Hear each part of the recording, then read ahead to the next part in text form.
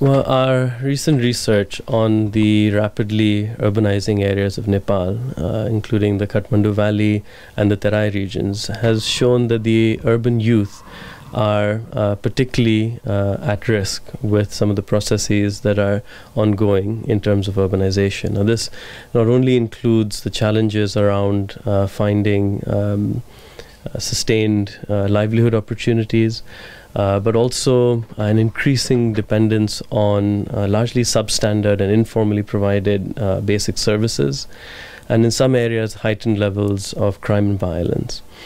Now we know that these impacts, all of these have long-term impacts, which are further magnified by an intergenerational transmission of poverty and vulnerability.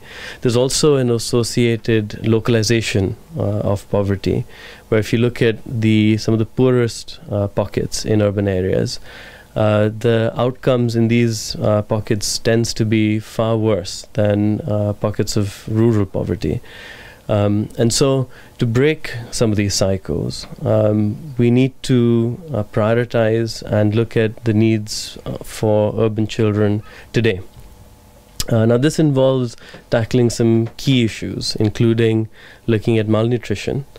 Now, we know that malnutrition in early childhood has drastic long-term impacts, and there's some research that's suggesting that there's an increasing urban angle to this, not just in terms of the levels of caloric intake in urban areas, but this is also related to issues of hygiene, issues of sanitation.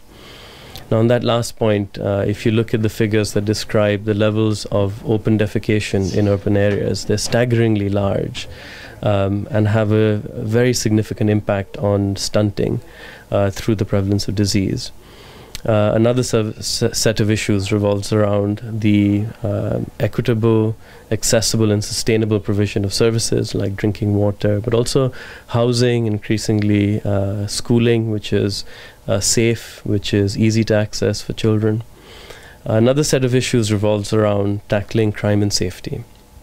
Now, this doesn't simply involve the policing of the known crime hotspots in urban areas. Far from it. This also includes things like looking at road and traffic safety. We know that road injuries are one of the most commonly reported injuries amongst children on their way to school, on their way to the playground, on their way to work for working children. Also, this involves prioritizing children's safety concerns during efforts at slum clearance or slum upgrading. Then lastly, this involves looking at issues which tries to make urban governance systems themselves responsive to children's needs. Now, we know that urban governance structures are constantly inundated with a large set of competing demands on a very small pool of resources. And one of the findings from the IDS and UNICEF-ROSA conference on urbanization was that using a child-focused lens to look at issues of prioritization within urban governance structures can lead to very tangible roadmaps for urban leaders to grow their city around.